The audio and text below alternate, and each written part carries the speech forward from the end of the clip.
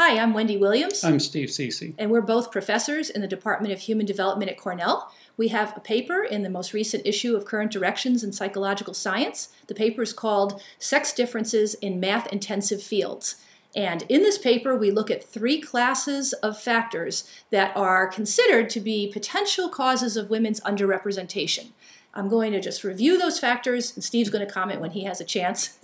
Those factors are ability differences, sex discrimination and biases against women, and women's preferences and choices. Yeah, let's begin by pointing out that women really are underrepresented in these math-intensive fields.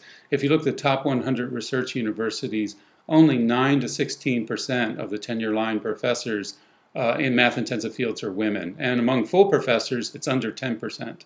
So the first issue is abilities, and what specifically is it about women's cognitive capacity that may differ from men's, and are these differences relevant to women's performance in math-intensive fields? Yeah, at the midpoint of the math ability distribution, there's virtually no difference between men and women.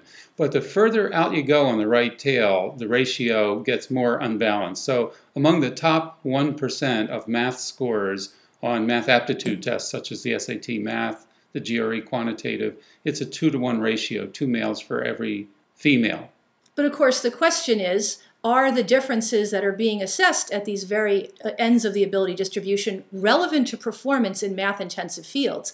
And there's not a lot of data that bear directly on the importance of one of the abilities, mental rotational ability, in the daily lives and career of, say, a psychologist or an economist or a mathematician. So when we looked at this class of factors, we concluded that there are real differences. They're potentially somewhat important, but in the broader picture, they're probably not that important in explaining women's underrepresentation holistically, that they're more important in esoteric examples about women doing worse at certain tasks than men. Yeah, just as one graphic illustration, if the ratio, the top 1% of mathematics is 2-to-1 in favor of males, the ratio among professors in math-intensive fields is more like 4 or 5-to-1. So it simply can't be ability differences driving the underrepresentation. Something else has to be going on, or there'd be a lot more women in these fields. Moving then to something else that may be going on, we looked at sex discrimination.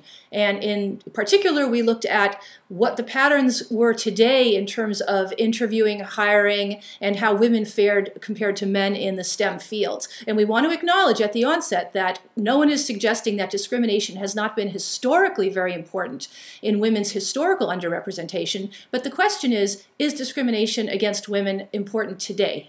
Yeah, now the best studies, the large-scale analysis by the National Research Council indicate that in math-intensive fields, of those women who apply for tenure-track jobs, they're statistically more likely to be interviewed, and they're statistically more likely to be offered the job. So there certainly isn't an explanation for their underrepresentation in terms of search committees discriminating against them. And after a broad review of this literature, we concluded that today, in the modern era, it's probably the case that sex discrimination does not explain the underrepresentation of women, which caused us to turn to the third potential factor, which is women's preferences and women's choices, spanning issues such as what career to specialize in, what branch of science to specialize in, and the choice to potentially work in a part-time or non-tenure track job to enable more time with children, caretaking of children, and caretaking of elderly parents.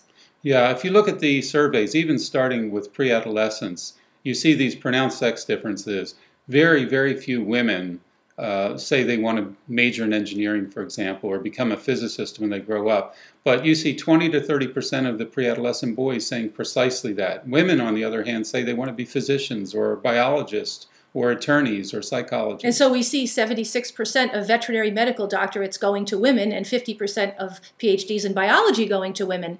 And so the question becomes, are women simply not as interested in becoming physicists or economists or engineers? Are they interested rather in becoming veterinarians and medical doctors? And if that's in fact the case, is it in fact a bad thing? And we concluded that these kinds of issues were far more salient in the overall representation picture than were issues such as abilities and and sex discrimination. And to close, we should note that we also looked at issues about children and caretaking and the amount of time women spend relative to their male partners on children and caretaking. And we concluded that women's choices to opt out of the tenure line were also extremely important in the underrepresentation picture. Read the article. Yeah, read the article.